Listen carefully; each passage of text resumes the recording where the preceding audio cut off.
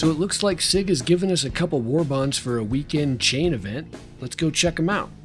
We do have the Carrack still, the 600i Explorer is still available, and the Vanguard Sentinel is new. Check this one out. Grab the Warbond.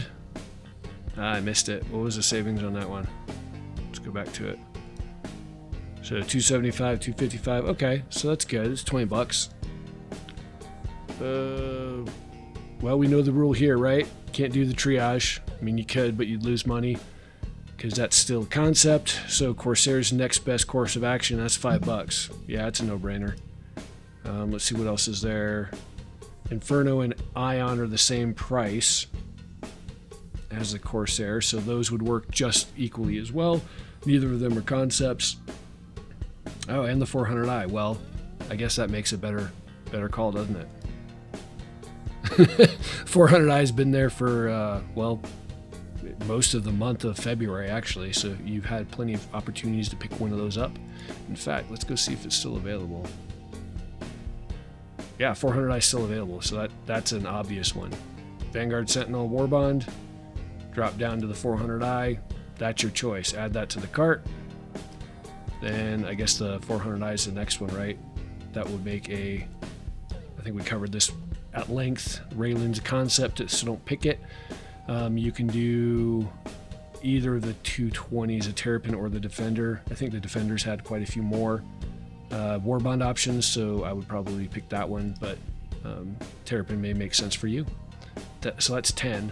So you're going from 220 all the way to $275 for 15 bucks. That's not bad, right? If you grab both of those in your chain. So there is one more we've got available to us in the Mantis at a Warbond. Looks like it's a $10 savings. Let's check this out. So we've got the Dur, which has never had, at least to my knowledge, has never had a Warbond CCU. May not have even been offered as a Warbond ship for a outright purchase. I don't think it has. And then the Cutlass Red, which has been available a couple times, but not that often. I would probably go with the Cutty Red. Because I think I've already used, I have a one of those freebie for a DUR that was given out back in like 2016. It's a free cross chassis upgrade. I think it saves me like 10 bucks now, but I think I'm already using that in my MSR build, so I would have to go with this if I was going to get one of these. Again, it's cost you 10, or I'm sorry, cost you 5, saves 10. Not too bad.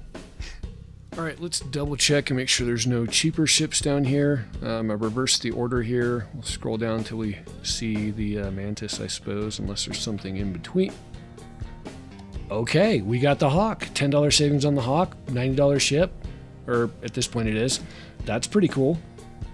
Let's see what we have for options. The Herald, Avenger Warlock, Reliant Sen, and then leaving extra money on the table. Spartan Nomad aren't too bad. You'd leave, well, and the Cyclone, I suppose. You're leaving 5 more on the table. But these 3 are decent options. Let's dig into those real quick. So our options here, I think the Herald has had 1 Warbond before. The Warlock has maybe had 2. I don't recall that the Sen has ever had 1. And they're going to redo the Sens. So you could probably lose money because they're probably going to increase the price of the Sen, right? So if you had something that made sense for the Reliant Sen to be in this chain already in your chain, that would make a viable choice. But otherwise, I would recommend against it, because if they ever offer this at a Warbond, it'll be a weird Warbond price, because it'll be after, most likely, not a guarantee here. It could be after they raise the price, after they go through it again and give it a gold pass. At least that's kind of what I would expect to see, right? There's no guarantees, but that's kind of what I would expect. The Warlock has been, I think it's had 2 Warbond CCUs available before. That probably makes a good choice. The Herald's only ever had it once that I can recall. Doesn't make it a bad choice, it just means that Warlock's had it more often. Technically, this is not a military ship, so there's also fewer options for it to basically go on sale, right? We expect some of them to come around, right? Like the Heartseeker in February, but the rest is just kind of a hodgepodge of whatever kind of happens. These are completely unexpected, so I guess these are the times when we might get the odd options for something like a Herald or a Reliant Send to ever come up, just as often as the Hawk, I suppose, which has only had a couple before as well. But again, like the big events are the ones I think of. i.e. almost everything goes on sale, so at least you have a possibility. But then you also have Invictus, which is coming up pretty soon actually, where military ships specifically go on sale. And then the week after that you've got, or maybe they skip a week, anyway, you've got Alien Week after that, right after Invictus. So you have alien ships there.